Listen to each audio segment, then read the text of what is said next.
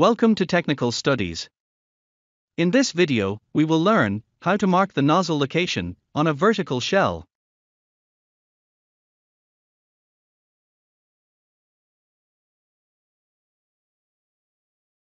Important things to remember: tank outside diameter, nozzle OD, nozzle elevation, nozzle orientation, in this case, 95 degree, nozzle projection from the shell, shell thickness, in this case 10 mm, root gap, and type of beveling.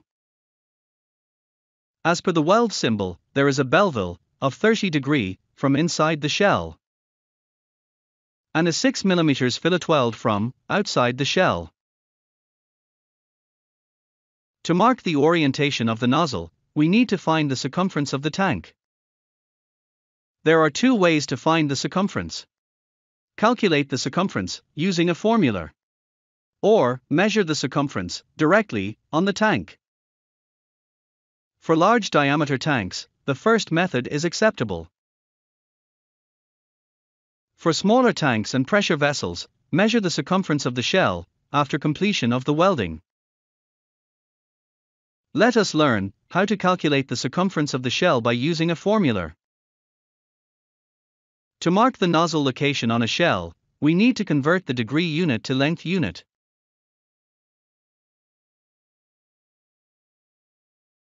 The circumference of a shell is outer diameter into 3.142. Length of 1 degree is circumference divided by 360. Outer diameter of the tank is 6,000 mm.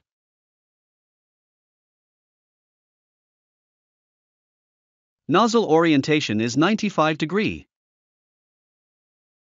Circumference is 6,000 multiplied by 22/7 equals 18,857 mm.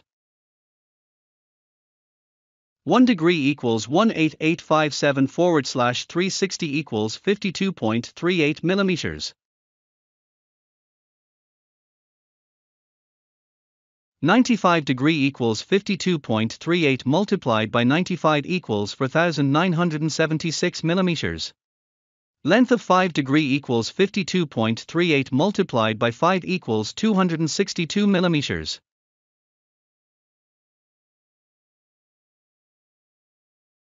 Second method to mark the shell orientation is, you need to measure the actual circumference of the shell by using a large flexible measurement tape. Divide the circumference by 360.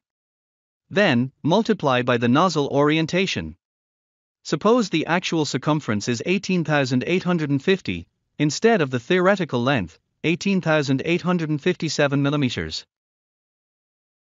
1 degree length will be 18,850 divided by 360 equals 52.361 mm, instead of 52.38 mm.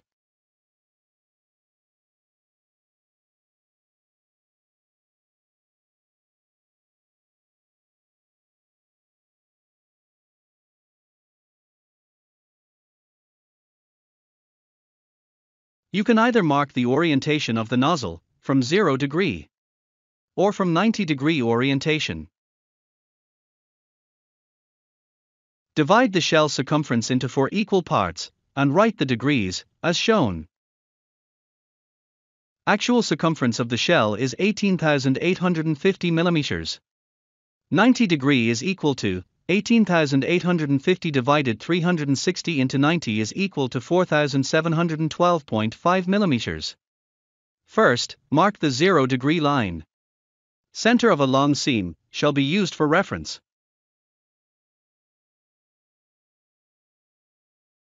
Use the progressive method for marking the center lines.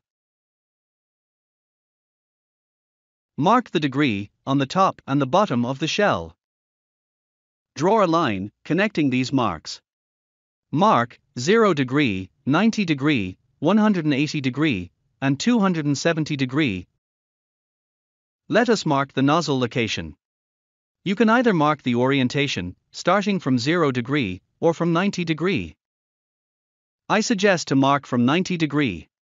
As we calculated earlier, 5° is equal to 262 mm. Mark 262 mm from 90° clockwise, above and below, roughly 3000 mm from the bottom of the shell. Draw a vertical line on these marks.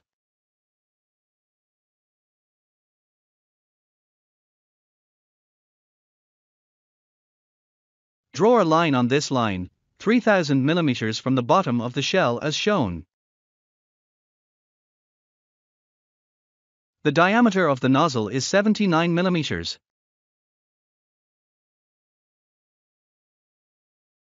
Add 4 mm extra to this for root gap.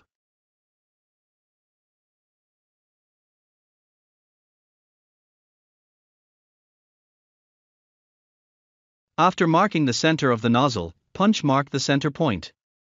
Draw the diameter of the nozzle, including the root gap. Thank you for watching.